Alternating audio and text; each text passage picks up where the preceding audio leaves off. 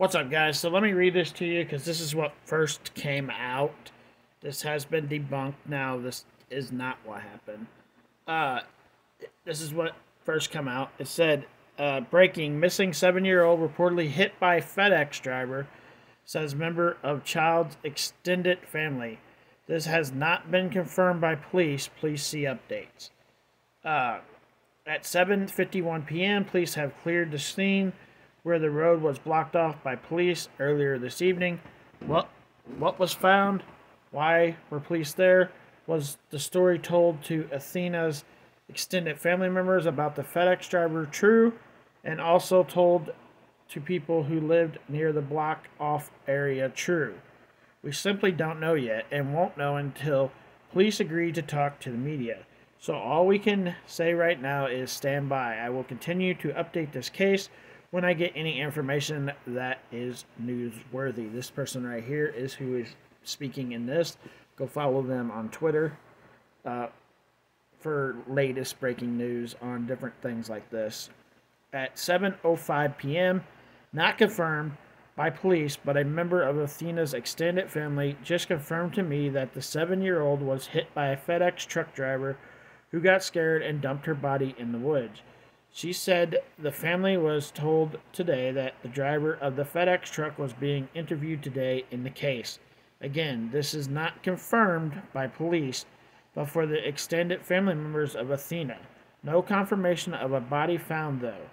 I am also hearing the same story from a neighbor in the area where police have blocked off the road. So this is not what happened, guys.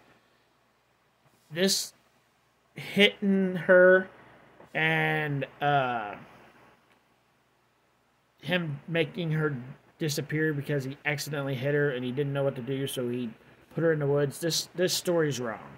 But this is the story that came out originally. This is the original story that came out in this case, and so that's why I'm showing you guys it. But it's not what happened. So the FedEx driver, which is a piece of crap,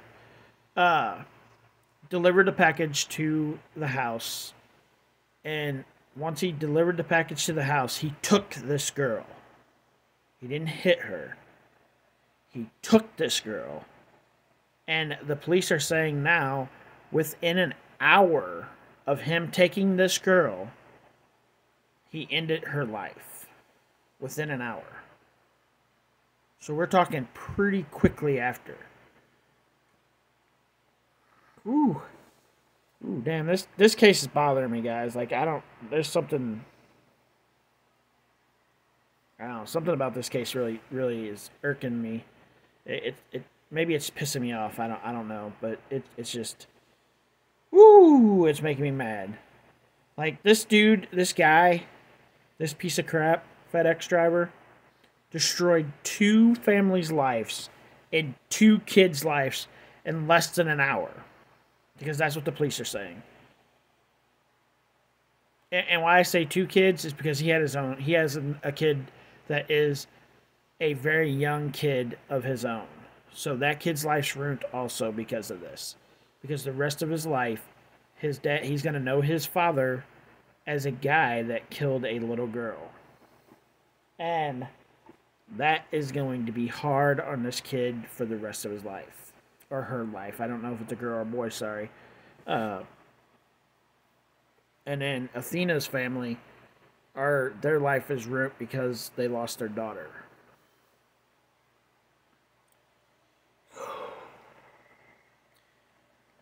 I would still dislike the FedEx guy. I would still dislike him. But I could understand a little bit with this story that originally came out, that he hit her and he got scared and threw her body in the woods. I still think he should serve time and fucking be put away for a while for it, but that's not what happened. It's not what happened. He didn't hit her with the vehicle. He literally did away with her life. But I just figured you guys needed to see what the original first story was that was going through. But yeah, this story's wrong. But it was right at the time because nobody knew. Everybody assumed this was the story. And at the time, this was the story. Until we found out more facts to find out this wasn't the story. But like I said, go follow her on Twitter, guys. She keeps a pretty good look at the updates. These were updates as the case was going. And I'm sure if you go there now, there's updates to the new part of the cases. New things to the case. If you guys want to support my channel, you can do so by checking out my Facebook page, link in the description. Bye, guys.